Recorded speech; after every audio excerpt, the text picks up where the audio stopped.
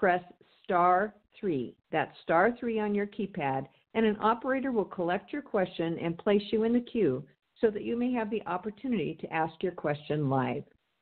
To participate online, type in your name and question in the fields below the streaming player. Press the Submit Question button, and your question will come directly to us. Stay with us through the hour, and you will learn useful tips to help you live well on your journey with diabetes. In addition, we invite you to provide us with your feedback in our 5-question survey at the end of the event.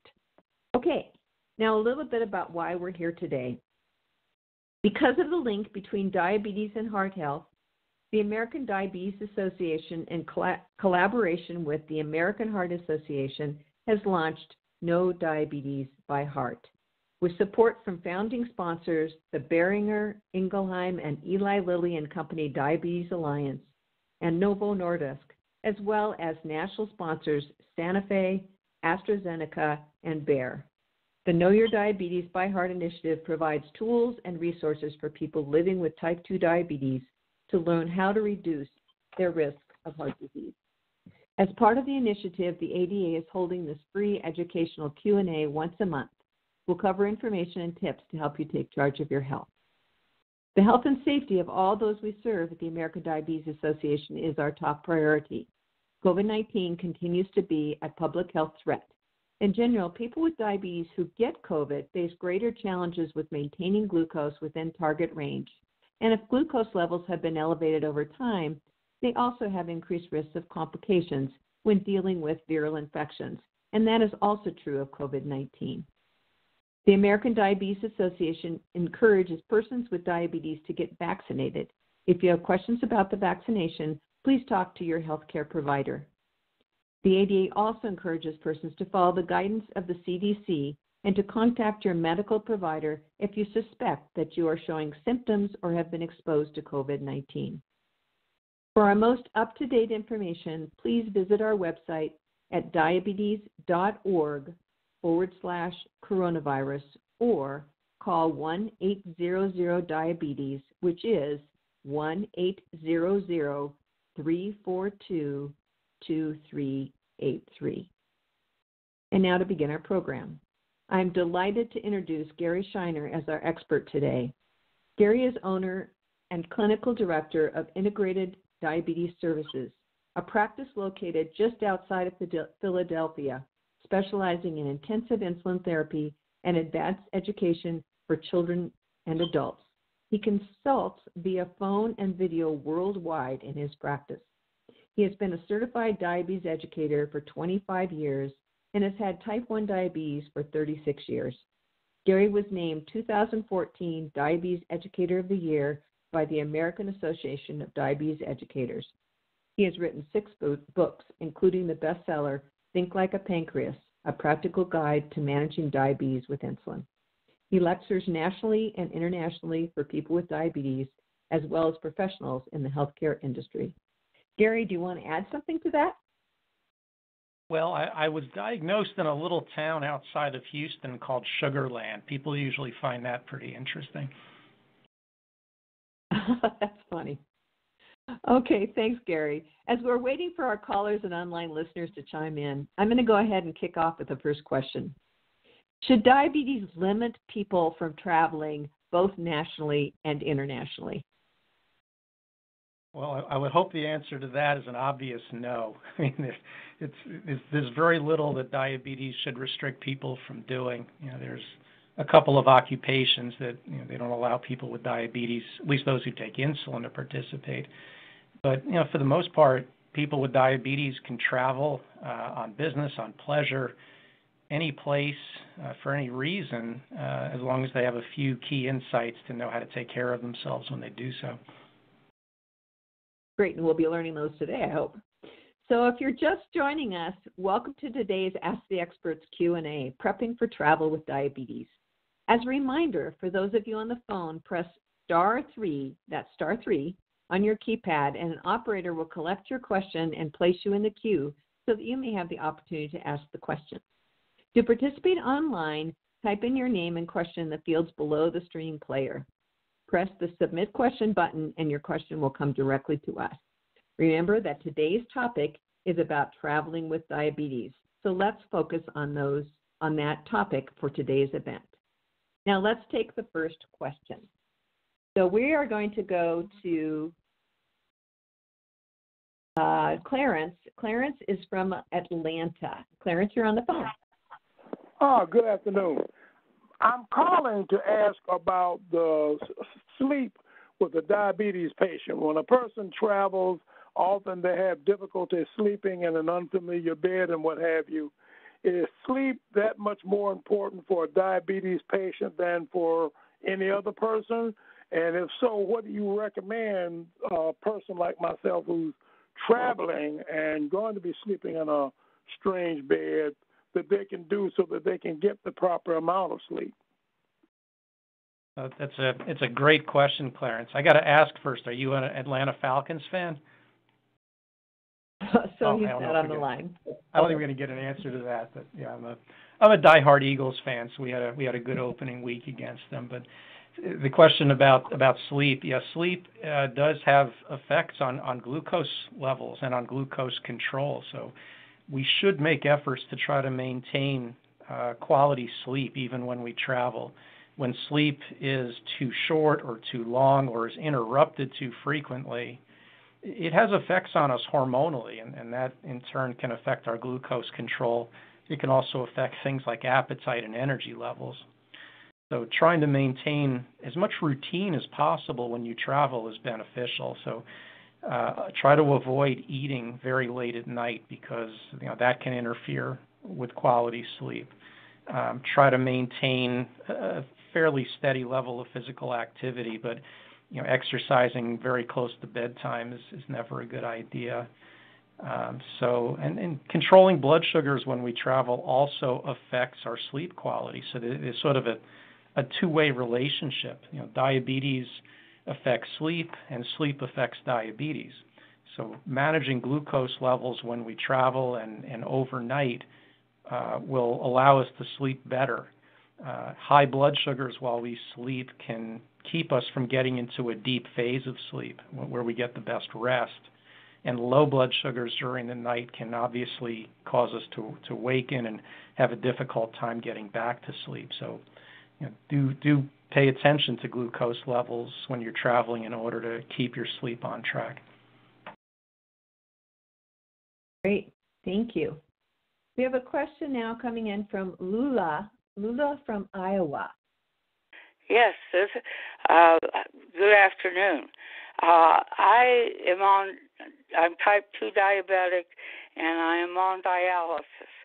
And I have been afraid to travel because of the complications of lining up places to do my dialysis. Lula, it's definitely a reason to prepare and plan ahead of time. Usually dialysis centers have connections in other cities. There's a whole network of dialysis centers around the country. If you speak with the people at your dialysis center, particularly the manager of the center, they can usually provide you with the contact information of where you're going to be staying so that you can continue your dialysis treatments. That's probably the best thing that you can do is again, plan ahead at least, try to at least several weeks ahead of time so that you can coordinate your treatments while you're on the road. Good advice.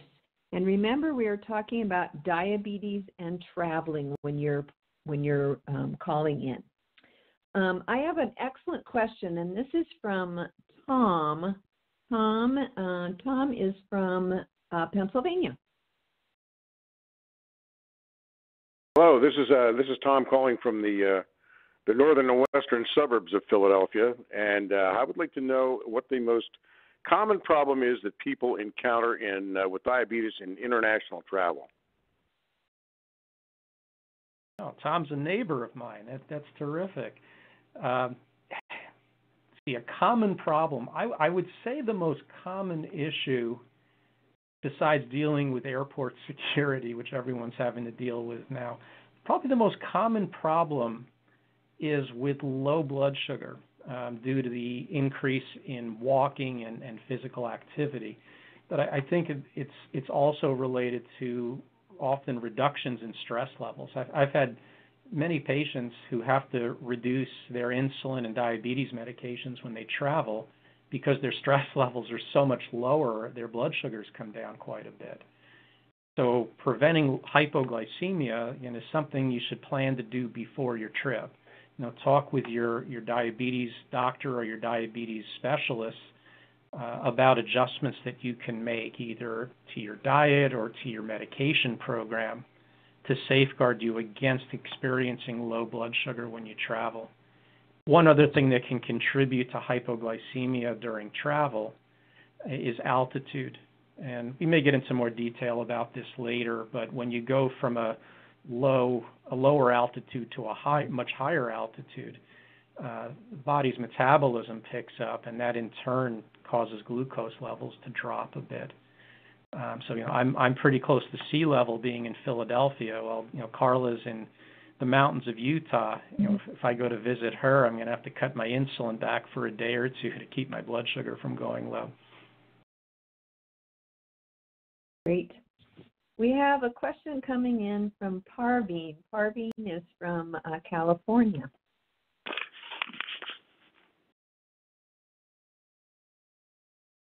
Yes. Parveen, you're on the line. Yes. Yeah, I travel internationally, and also I travel, interstate. So I often noticed that, my blood sugar goes like yo-yo. I don't know how to manage or control. Sometimes I feel like I'm getting very low, and I don't get a chance to do my blood test. So, and when I check my low blood sugar, then I see it is very high. So it will be helpful if I can manage, if I know how to manage, my medicine and food intake. I think that's something that many of us deal with when we travel. There are changes in physical activity. Sometimes we're sitting more, sometimes we're more active. Food intake is often challenging as well. We're not eating our usual meals and snacks at the usual times, which can create an additional challenge. A lot of the food that we eat when we travel has more fat content than what we eat at home.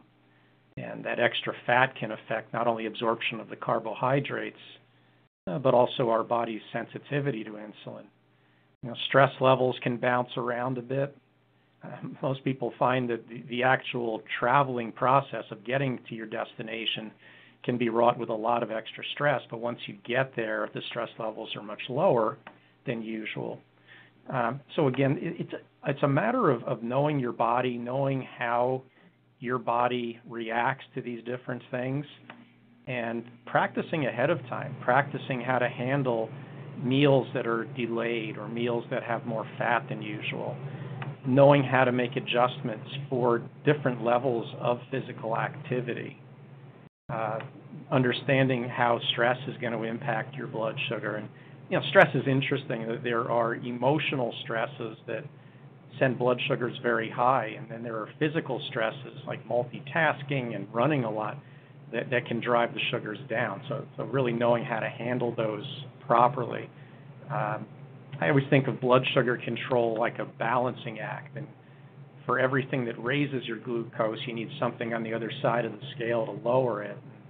We have plenty of tools at our disposal. Besides insulin and medications, we have our food choices, we have physical activity, we have stress management techniques, and we can apply these to keep our glucose in range, even with all the challenges that travel can throw our way. So this is a situation where working with a diabetes care and education specialist can teach you a lot of the tricks and tips for managing in all these different situations. Great. We have a great question coming in from John. This is online, so I will ask it. I'm going on a cruise soon. I'm feeling guilty about all the bad food they're going to have and worried about my blood sugars. Worried I won't be able to resist. What should I do? Well, Tom, I'm joining the club because I'm taking a cruise with my family towards the end of December around the holidays, and I've taken cruises in the past. And my approach to this is it is a vacation. And I think on a vacation, it's reasonable to allow yourself to enjoy yourself. And that's the reason we go on vacation. I mean, I wouldn't go out of my way to eat unhealthy foods, but I think it's a time when we got to put our own mental well-being and personal enjoyment first. And if your glucose levels slip a little bit, yeah, I think it's acceptable. Personally, we don't have to be on our game 100% of the time every day of the year. If there's a handful of days where you're going to just relax, enjoy yourself, and have foods you know might affect your blood sugars in a negative way, so be it. You always have a chance to get back on track when you're back from your vacation. I mean, if you're intent on managing yourself effectively even on the trip, what I do is I add some extra exercise every day when I'm on vacation. I find that it balances out some of the unhealthy foods pretty well and helps keep my blood sugars from going much too high. Yeah, and I think another thing is when you know there are some foods that you want to try that have a lot of carbohydrate value and may cause some escalation, just watching the portion.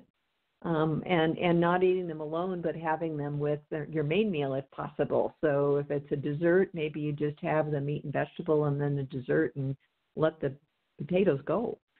So making choices or having less is also another way of adapting to that, I think. So now we have a question coming in from Eileen. Eileen is from Pittsburgh. Boy, we got a lot of Pennsylvania people coming. Eileen. Good afternoon. I am asking about a needle cutter. I have looked online and I found a particular one made by BD, which is small, easy to carry, because typically what I do is get a hard container, whether it be, a screw with a screw-off lid to put my needles in, because not every place you go has a receptacle. And so I travel with them and bring them home. But I was looking for another alternative and found this. However, do you know any chain drugstore that carries them? I went online to get them, and they're they're really inexpensive, and the postage or the delivery fee was actually 3 different sites, 3 times the cost of the product. So I have started to look in drugstores for them, but do you know a chain, like is there a Walgreens or a Rite Aid or a medical supply place that carries them? Yeah, the item you're describing is called the BD Safe Clip, and it is a really effective portable way to snap the needles off of both pen needles and syringes. And I've seen it in some national chain pharmacies, but you can also go online and probably find it. And it doesn't cost much to ship one of those. It's usually it's a very small thing, so it's only a few dollars.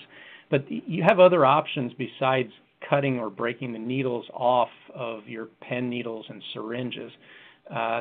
When I used to be on injections, I use a pump now, but on injections, when I had syringes, I used to keep a toothbrush container with me. It's just a hard plastic container, and I would throw my old syringes in there so that I could throw them out.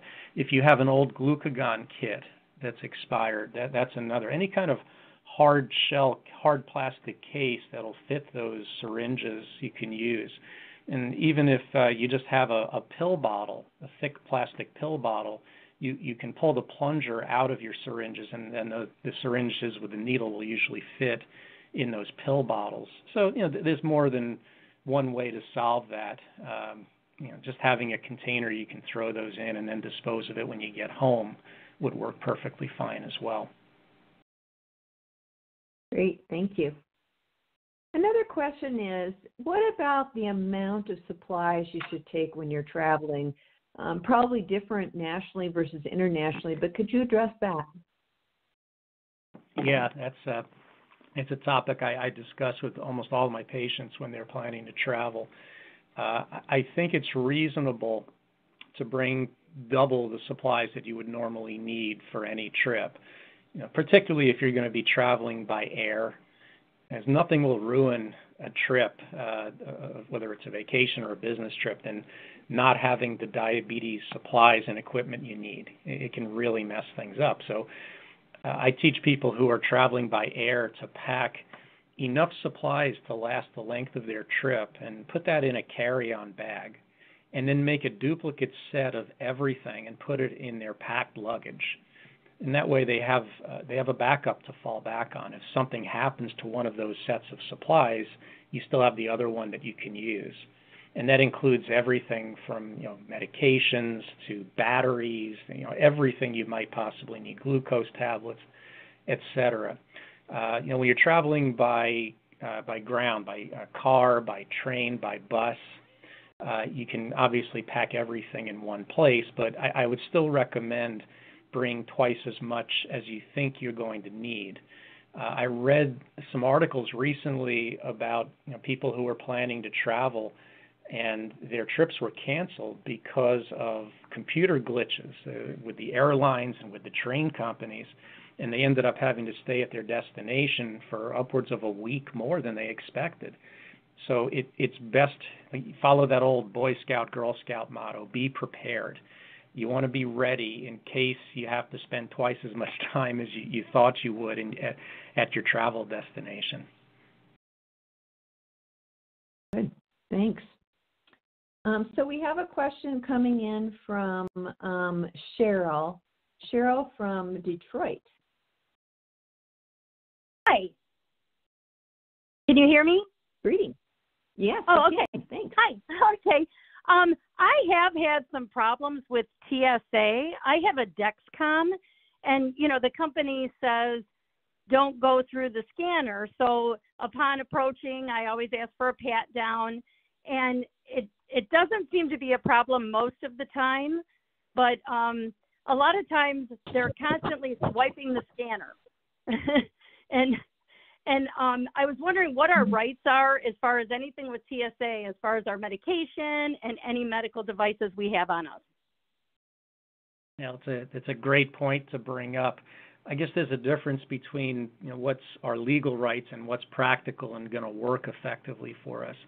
I can tell you that there are millions of times that people with diabetes have gone through security checkpoints, meaning either full body scanners or metal detectors with their diabetes devices on them. And there's really no record of damage being caused to the devices or malfunctions as a result of doing so.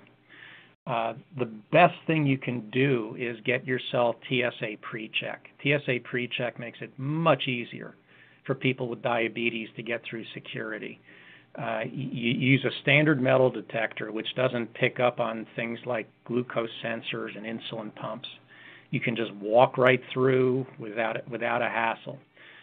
If you can't get TSA PreCheck and you have to use a full body scanner, you can do so. You don't have to remove any of these devices when you go through. Just let the security people know that you're wearing diabetes devices on your body and point out where they are. And once you go through the full body scanner, then they're just going to scan your body and dust your hands for any explosives. It takes all of 10 seconds, and then they send you on your way. But I don't think you really have to start looking at legal grounds and things like that. Just focus on what's practical, what's going to get you through security as quickly and as easily and painlessly as possible. And those, I find, are the best approaches.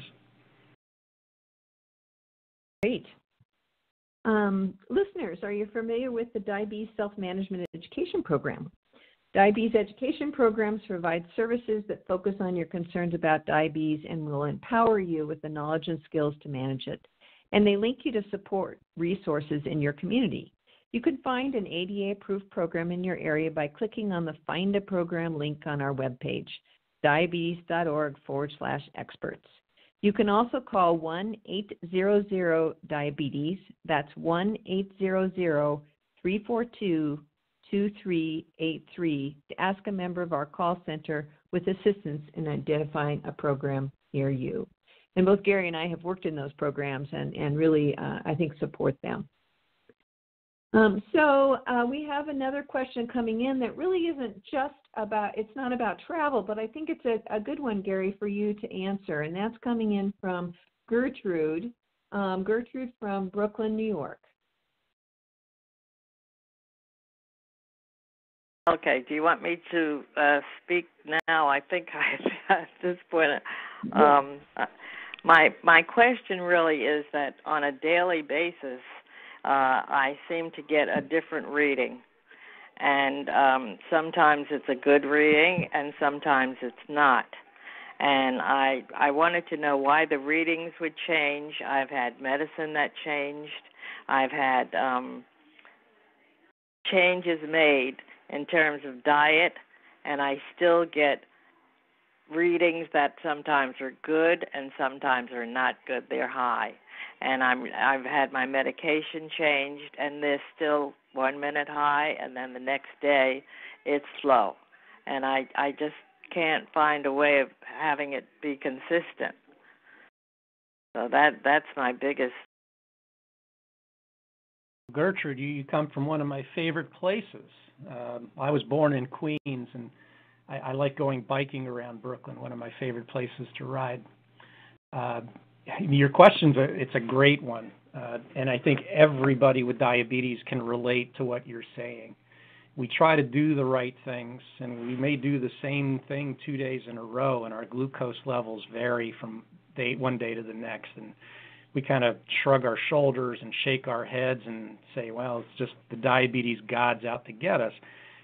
The fact is, the devices we use to measure our glucose are not that precise. You might get a reading of 130 one day and 150 the next day when the glucose values are actually the same, because these meters and sensors are just not as accurate as a laboratory measurement would be. You also have to consider what's an allowable amount of change from one day to the next. I like to use the phrase in range, above target, and below target. That way it kind of takes judgment out. I never use good, bad, and ugly to describe glucose levels. And if your glucose is within your acceptable range, let's say you and your doctor decide you'd like your blood sugar to be somewhere between 80 and 150. As long as it's pretty close to that range, there's nothing much to be concerned about. But if there's an enormous difference from day to day, you might look at some of the variables that are truly affecting your glucose level. Besides food and physical activity and your insulin and medications, there's a number of other social factors that can come into play. Emotions have an effect, weight changes, moods, the weather can affect our glucose. I mentioned before, our sleep patterns can affect glucose. Carla, you can probably throw out a few more of the variables that have an impact on glucose levels, and we could talk all day about these. Any that come to mind, Carla? Well, I think if we think about Adam Brown saying there's 42 variables and maybe 43. So I think there are a lot.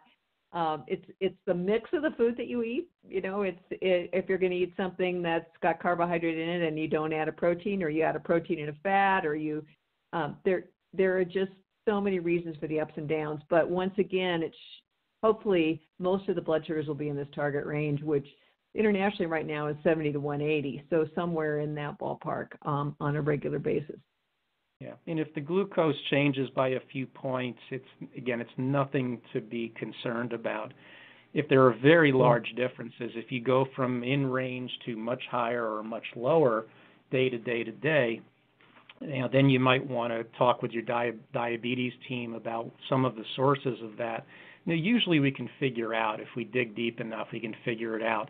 People sometimes don't realize caffeine can affect their glucose levels. Hydration can affect it. Mm-hmm. There are so many variables. And Adam Brown's, I think his 42 is a gross underestimate. If we really set our minds, we can come up with even more. But again, I wouldn't sweat it if it's just a minor change from day to day. But if you are having major fluctuations, like 40, 50, 60 points from day to day, that's probably worth troubleshooting. Yeah, that's great. So we have a question coming in from Glenn. Glenn from Nashville, Tennessee. Hello. Hey, Glenn. Hello. My question is, when you're on the road, how good is it to transfer a prescription? Let's say if you start at Walgreens and then you go to if I went to Philadelphia, if they don't have a Walgreens, if they have a CVS, if I could get something if I needed to. Most pharmacies have reciprocal relationships. I think it is a good idea to carry written or printed prescriptions with you when you travel, especially for things that might be life-saving for you. If you have a written prescription, you should be able to go to just about any pharmacy if there's an emergency and you run out, or your supplies are lost somehow, your medications disappear. You can go to a pharmacy if you have a written prescription and get that filled. That's I think your best option. But just like I said before, if you have life-saving medications that you're taking with you on a trip, take twice as much as you think you're going to need and pack them, split them in two separate places. So if one of your bags gets lost or stolen or confiscated, you've got the other to fall back on.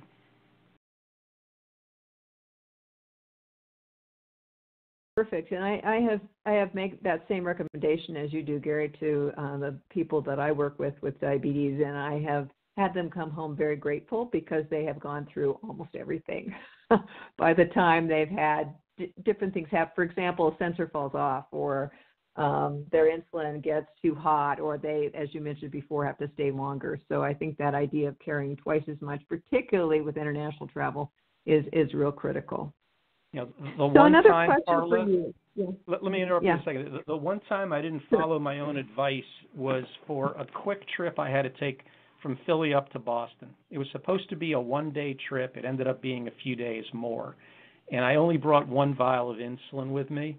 So what happened? I dropped that vial on the bathroom floor and it shattered. Luckily, I was at a meeting where almost everyone had diabetes, so I was able to borrow insulin. But you never know when that sort of thing can happen and where it could happen. So, play it safe. Bring twice as much as you're going to need. Yeah, and for sure, if you're taking insulin, look at the vial or the pen and make sure there's still insulin in it. I was at a camp for kids with diabetes, and one of the counselors came and said, "Oh, I didn't realize there's nothing in my vial. I just brought the vial." So be aware of that as well. Don't forget that if you go to *3, the questions will come into us. So *3 on your phone helps us and helps you get to us. Okay, so I have a question coming in from Richard. Richard is from Milwaukee. Richard.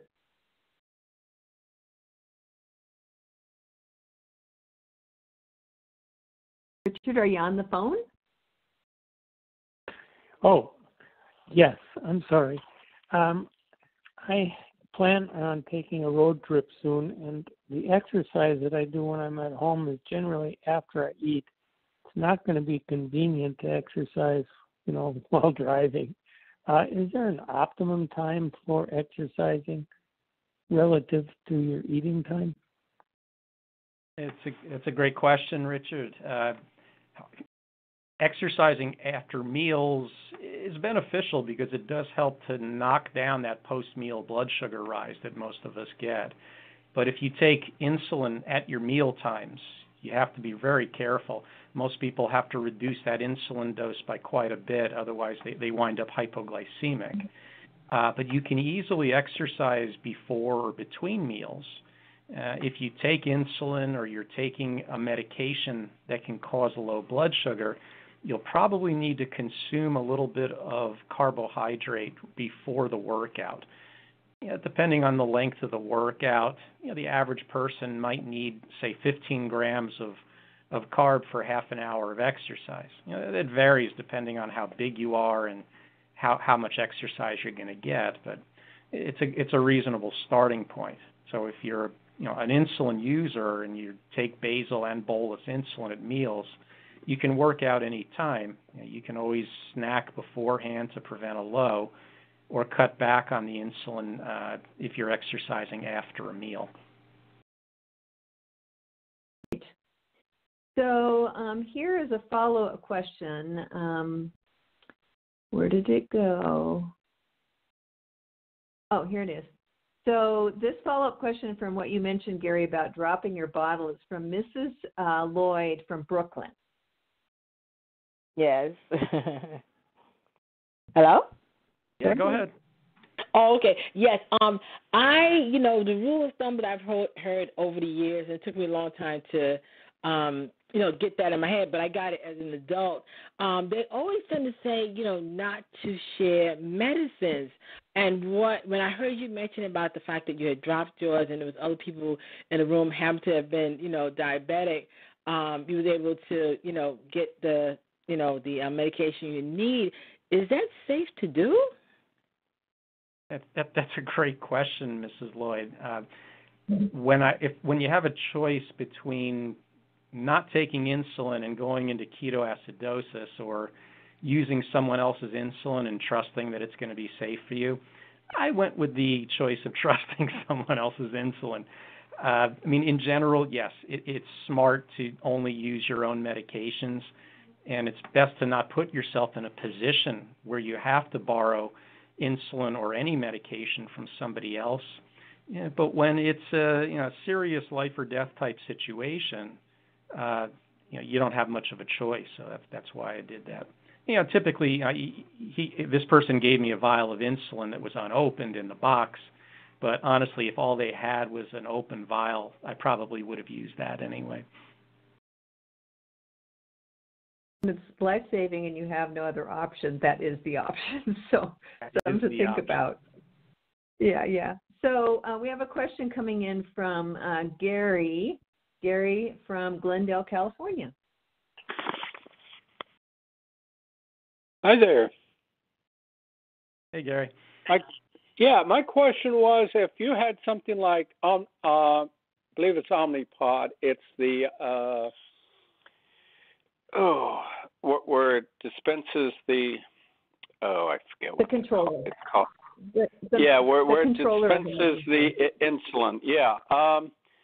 And if the controlling device, I believe they call it the dash or whatever, what happens if that fails and you're on a trip? Well, guess what? That happened to me also. I think if anything could go wrong, it's happened to me at some point. This was on a trip to Chicago, and I was using the Omnipod with the older programmer. They just called it a PDM. And I left it in the airport in Philly. I got on the flight, got to my destination, looked for it. It wasn't there. A nice thing about the pod, as with any insulin pump, they'll continue delivering basal insulin until the device wears out. And with the pods, they last for 3 days. So I didn't have to worry about getting my basal insulin. It was the mealtime insulin and the correction doses that I still needed. So I always carry syringes with me, and I had insulin, so I was able to give myself shots. I just contacted Insulet, and they had a replacement PDM to me first thing the next morning. So, the worst case scenario, you have to go, almost a full day giving yourself injections at meal times. But it does bring to mind that one of the most important things a pump user can have with them wherever they go is an insulin syringe, just an empty insulin syringe. Because if the pump breaks, gets lost, if you don't have the remote control for it, or if your infusion site pulls out, you can always draw insulin, if not out of a vial, you can actually draw insulin out of the pump itself and inject it. So having an empty syringe just tucked away in your bag, in your backpack, wherever, can also be a lifesaver. Perfect. I totally agree with that. Okay, here's a question from Yolanda from Washington, D.C.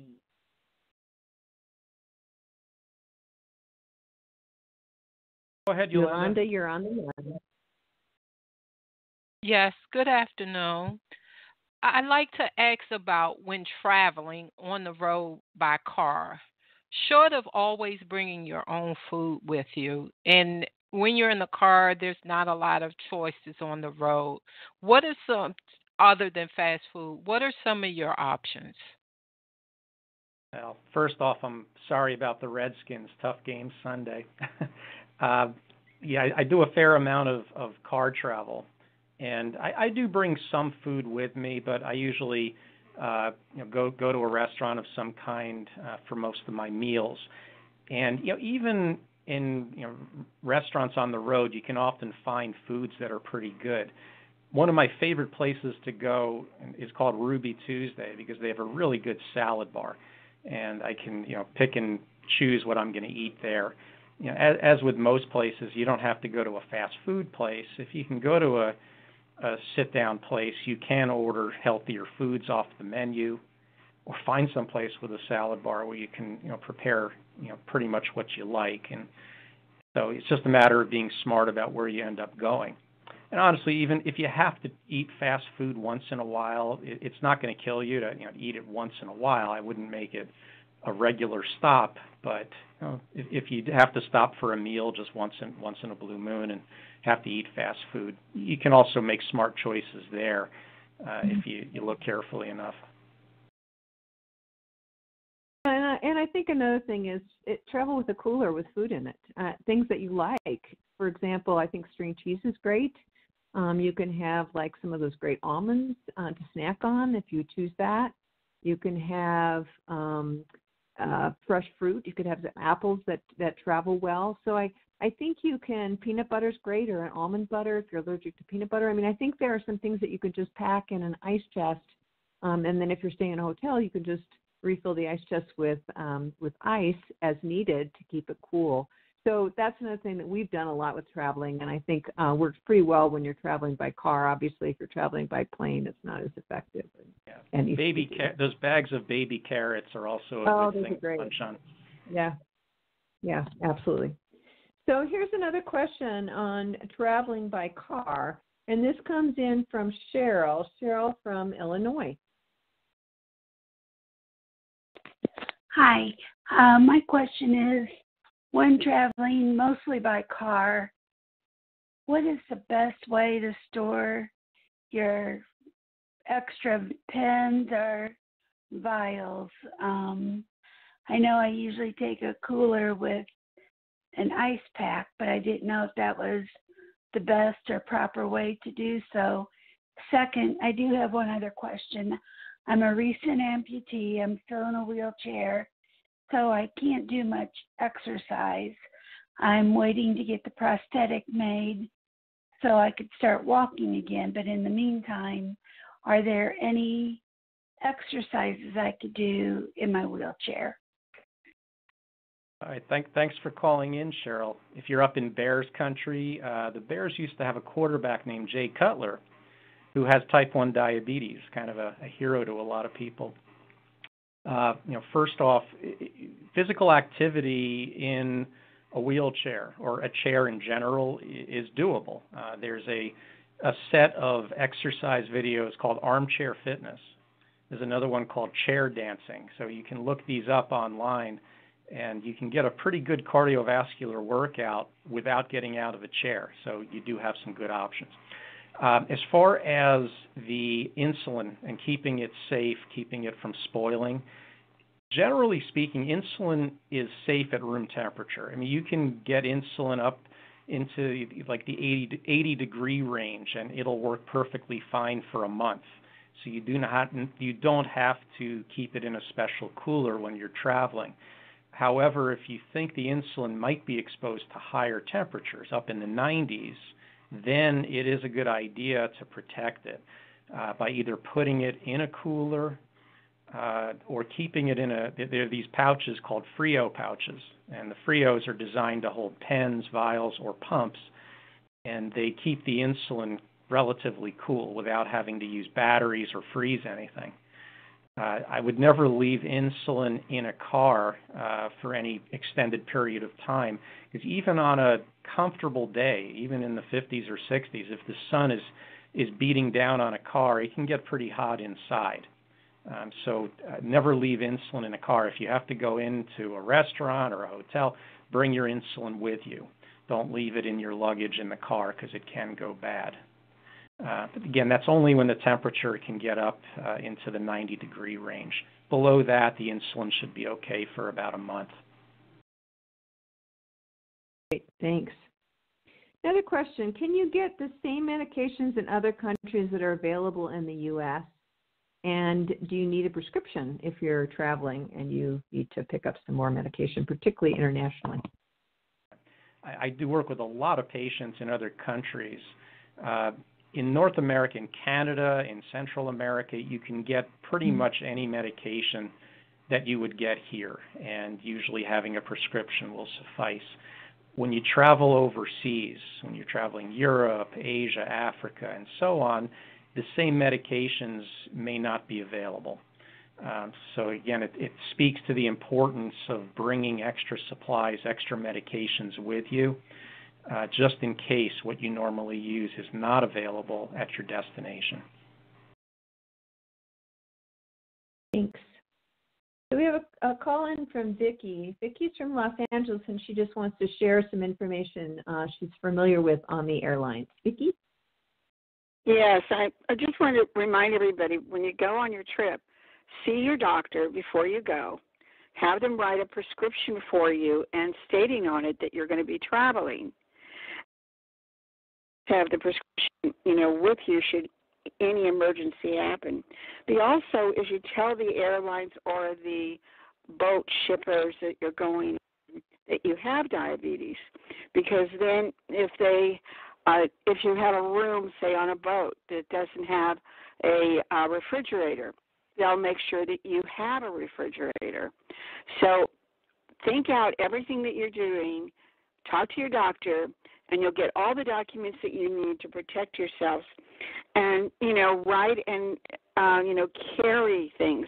Remember that you also are at risk because you're excited and somewhere new to have your glucose that you might need in an emergency, and that might include an injectable glucose.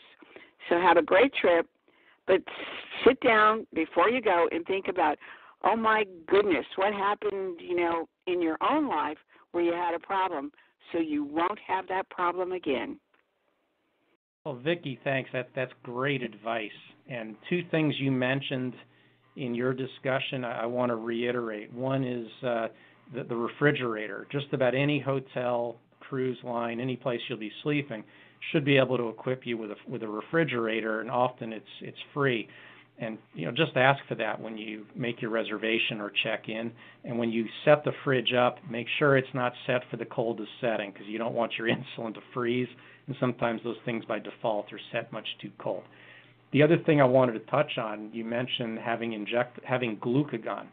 Anyone who takes insulin, anyone who takes glyburide or glipizide, anything that can cause hypoglycemia, needs to be prepared when they travel. And it's not so much that you have to be prepared, but your partner that you're traveling with needs to be prepared. Because we're not on our usual schedules when we're traveling and our activity levels vary a lot, the risk of severe low blood sugar is higher when we travel than when we're at home. And the only and best way to handle severe hypoglycemia is glucagon. So if you're not able to consciously eat or drink something, your travel partner needs to be able to administer glucagon to you. Trying to feed you things when you can't consciously swallow could cause you to choke and suffocate, so glucagon needs to be used. And we have new versions of glucagon that make it 1,000 times easier for them to give the glucagon to you. We have a nasal glucagon called Baqsimi. Well, all they do is stick this thing in your nostril and hit a button, and you've got your glucagon. It sprays right through the nasal passages, right to the bloodstream. And there's also an injectable version called Gvoke that almost looks like an EpiPen. You never even see a needle. You just pop this thing on the skin, you count to 5, and the glucagon's been already given. So the Gvoke and the Baqsimi are new and much better versions of glucagon and make it easier for a partner to administer it if you're in a crisis state. Carla, you have any additional comments about that? No, good information and totally true. I mean, the other thing is, of course, for people that just have mild hypoglycemia, should be aware of just having some form of glucose available.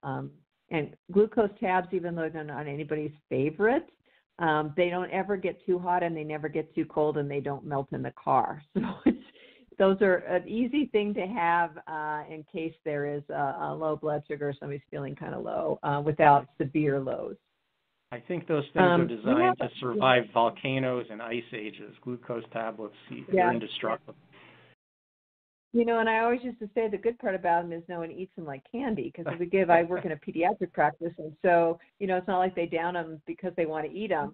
But I have to laugh because I had a little guy that had a low at school, and I said, well, where were your glucose tabs? He said, I sold them, 25 cents a piece. So somebody really wants to eat them. You never know. Okay, so we have an interesting question coming in from Laura, and it's about Laura's sister. Hello? Hi, Laura. Can you hear me? Yes, Hi. Go ahead. I just want to say I have a sister who has type 2 diabetes. She's had it for about 5 or 6 years now. And as a matter of fact, she lost her big toe to an infection about 3 years ago. And she loves to travel, and she's been traveling even after she lost the big toe. But recently, the area has consistently become infected. So she hasn't been able to exercise or travel like she loves to do. And now she's had the problem for over a year. And there's a nurse that comes by her house and changes the infected area once a week. I just want to know, what can she do? What advice can I give her that would help her?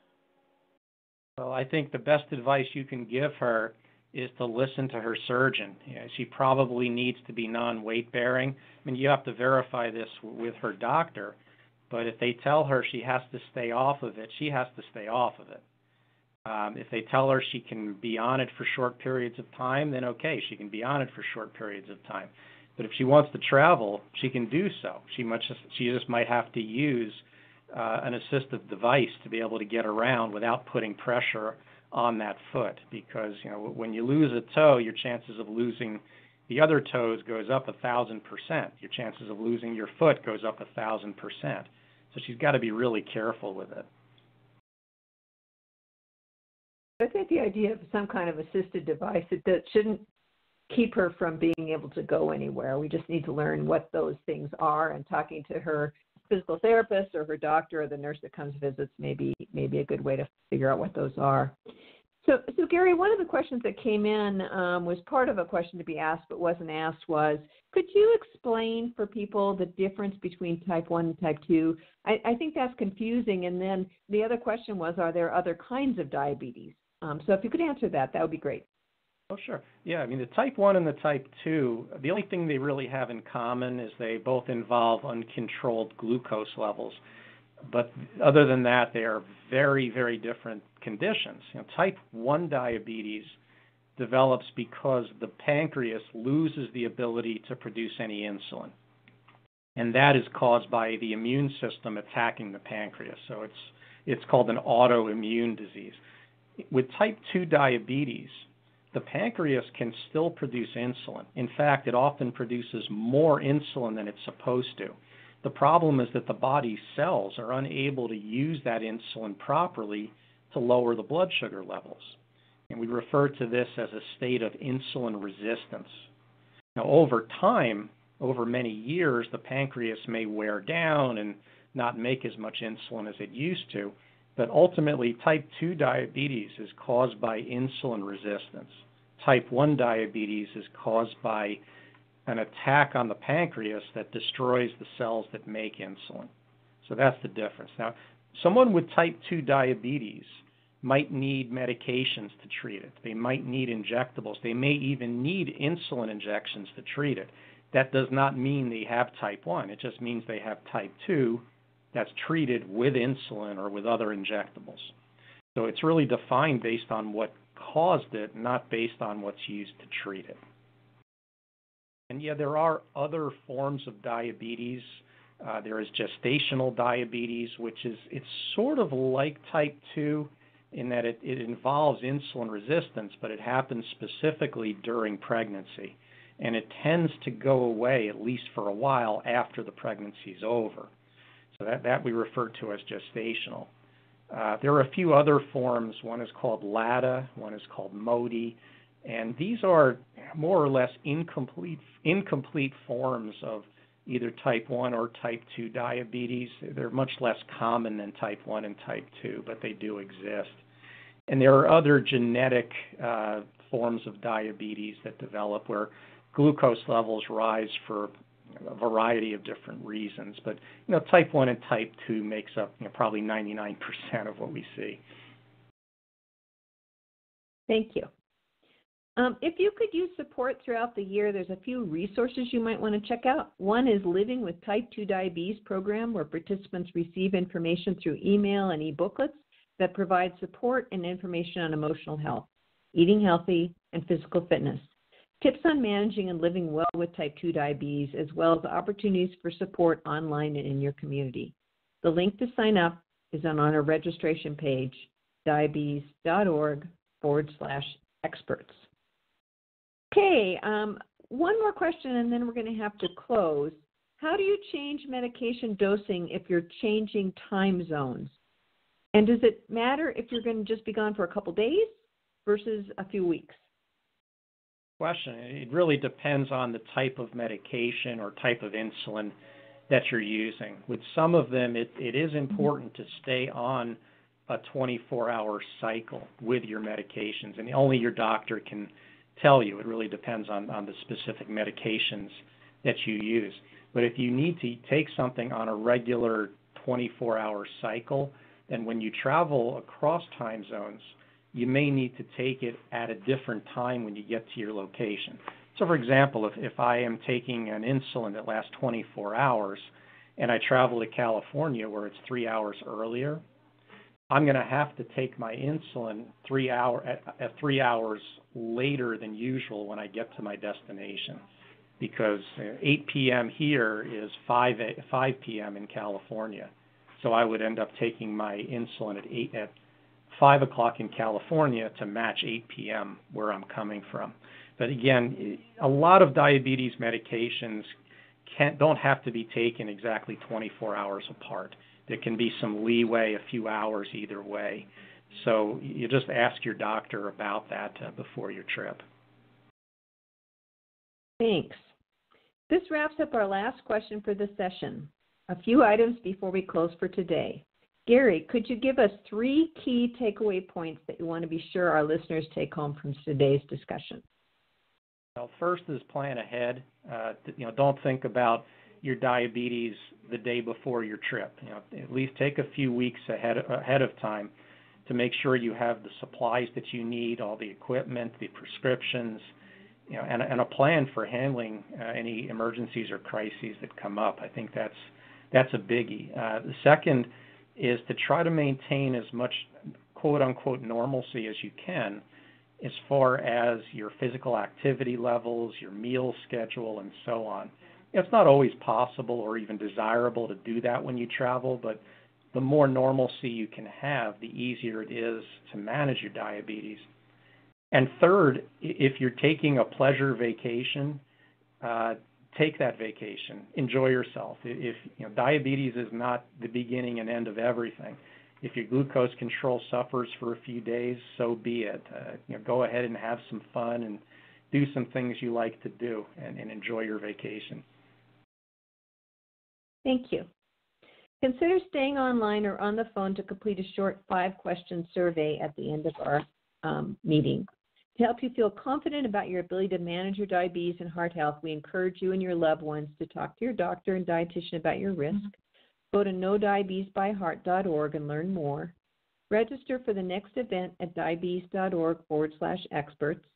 Sign up for a diabetes education near you, and sign up for ADA's free Living with Type 2 Diabetes program.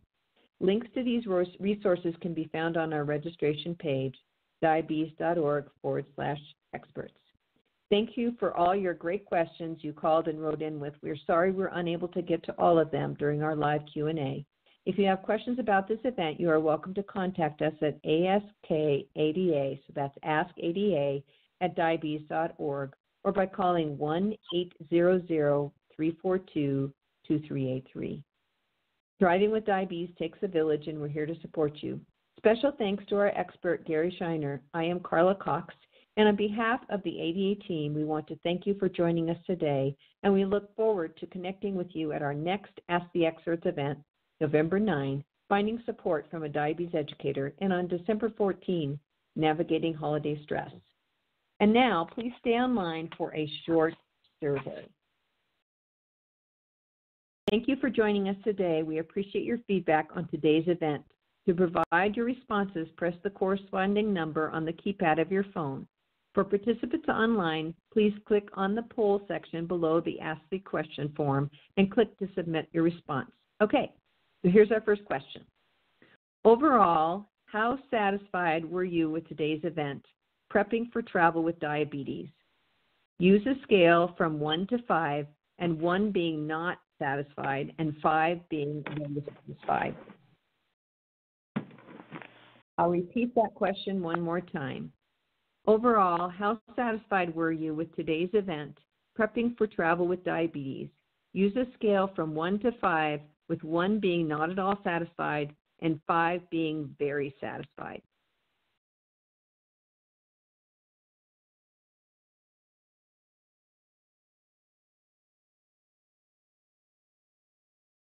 While we take a moment for the next question to come up, I'd like to remind you about one of our programs supporting people living with type 2. I'd like to draw your attention to a resource the ADA has for diabetes-friendly recipes called Diabetes Food Hub. Go to diabetesfoodhub.org to find and search for recipes to try, learn about nutrition, and sign up for a newsletter to receive regular tips for managing your diabetes with food. Again, that's diabetesfoodhub.org. Okay. Now for our next question. Number 2, which of the following should be considered when traveling with diabetes? Press 1 for have all medications and carry them on your person if traveling by plane or train. Press 2 for include all glucose checking supplies and take twice as many as you think you will need. Press 3 for have treatments for low glucose on your person per your treatment plan. Or press 4 for all of the above. I will repeat that question. Which of the following should be considered when traveling with diabetes? Press 1 for have all medications and carry them on your person if traveling by plane or train. Press 2 for include all glucose checking supplies and take twice as much as you think you will need. Press 3 for have treatments for low glucose on your person per your treatment plan. And press 4 for all of the above. Before we go on to question 3, we would like to let you know that if you missed a part of today's event or would like to just listen again, we now have full recordings available on our website. Go to diabetes.org/experts and click on the past recordings from all previous calls. Here is question 3. Which of the following statements is true? Press 1 for when you have diabetes, you should not travel internationally. Press 2 for insulin is available in all countries, so you do not have to take extra. Press 3 for take just the amount of medication and monitoring supplies you need to minimize the weight you have to carry. And press 4 for be prepared with twice the amount of medications and monitoring supplies that you need to avoid any potential interruptions in care. Question 3 again. Which of the following statements is true? Press 1 for when you have diabetes, you should not travel internationally. Press 2 for insulin is available in all countries, so you do not have to take extra. Press 3 for take just the amount of medication and monitoring supplies you need to minimize the weight you have to carry. And press 4 for be prepared with twice the amount of medication and monitoring supplies that you need to avoid any potential interruption in care. Before we move on to the next question, we would like to remind you again that our next Ask the Expert event is November 9. This will be looking for your diabetes educator. This event will be hosted in the same format. Okay, now to question 4. As a result of this event, how likely are you to schedule a visit with your healthcare provider to talk about the link between heart disease and diabetes? Press 1 for not likely, press 2 for somewhat likely, and press 3 for very likely. I'll repeat that question. Number 4, as a result of this event, how likely are you to schedule a visit with your healthcare provider to talk about the link between heart disease and diabetes? Press 1 for not likely, press 2 for somewhat likely, and press 3 for very likely. While we await the final question, remember that a diabetes self-management education and support program will focus on your concerns about diabetes. The program will help to empower you with the knowledge and skills to help you manage your diabetes. A link to find an ADA-recognized diabetes education program can be found at the bottom of our Ask the Experts webpage, diabetes.org/experts. Or you can speak to a member of our call center at 1-800-342-2383. Okay, here's our final question. Question number 5. As a result of this event, how likely are you to sign up for or to continue to participate in a diabetes self-management education program? Remember, diabetes education programs usually require a referral from a healthcare provider. Press 1 for not likely, press 2 for somewhat likely, and press 3 for very likely. Again, our final question, number 5. As a result of this event, how likely are you to sign up for or continue to participate in a diabetes self-management education program? Remember, diabetes education programs usually require a referral from a healthcare provider. Press 1 for not likely, press 2 for somewhat likely,